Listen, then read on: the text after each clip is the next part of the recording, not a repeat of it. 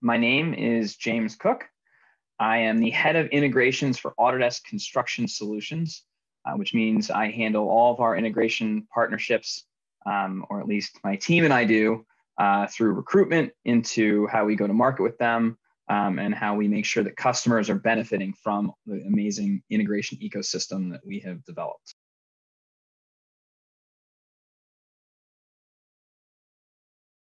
Before we introduced an iPaaS, we had a problem with several of the use cases with what I'll call horizontal SaaS applications, things like cloud storage tools, some of the more widely adopted project management solutions out there, where we needed to integrate with them, but every customer had a slightly different need as to how that integration should work. And so for us to try and build a one-size-fits-all integration was going to be an impossibility. And frankly, we're all, as like everybody in the tech industry, we're resource constrained on the engineering front. And so we realized we needed an iPaaS. So we ran an actual full RFP and came to the conclusion that Workato fit exactly our needs for the way that we wanted to sell our solution, which we now call Autodesk Construction Cloud Connect, powered by Workato. That it fit exactly the needs we had in terms of customizability, in terms of ease of use in particular, and in terms of the enterprise power and capabilities that would enable the kinds of integrations we needed.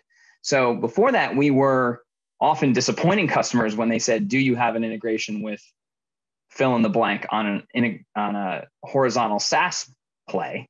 Now we can almost always say, of course we do. What do you want it to do?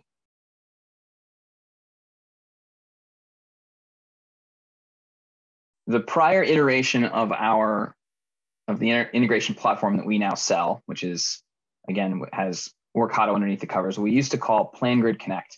And you can actually go see, there were press releases. We announced that in December of 2018. It was available to customers.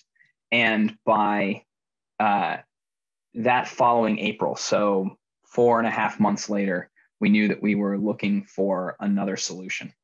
And we were able to select one, Workato, and go live on it by September of that year. So a quick 5-month turnaround, including getting the connection built between Workato and our tools, and getting it set up in a way that we could enable it for customers, and all of the details that go into actually launching a product. We were able to get all that done in about 5 months with Workato. So we were super pleased with all of the help and energy and effort that went in from the Workato team to help get us up and running on the new tool.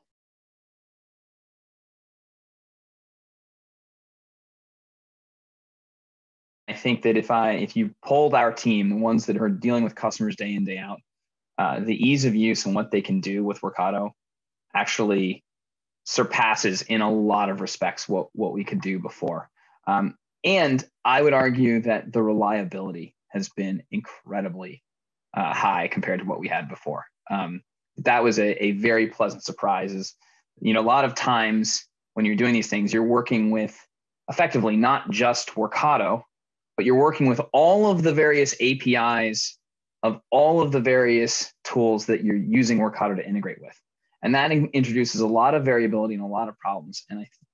And my perception of how Workato has really gone above and beyond is that they've made sure that all of those connections are very, very robust and bulletproof. And so we don't have any kinds of outages or failures in ways that we would sometimes have before, and would have to either patch over ourselves with how we wrote the integrations in that platform.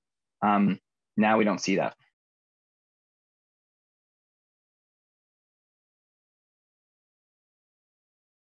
Because of Workato, we are now able to customize the integration workflows that our customers need, which we couldn't do before. Most of our integrations prior to that were really one size fits all. And now we can match how our software, and particularly our software integrations, work to the business needs, the business rules, and the business processes of our customers, instead of asking our customers to fit their processes to the software.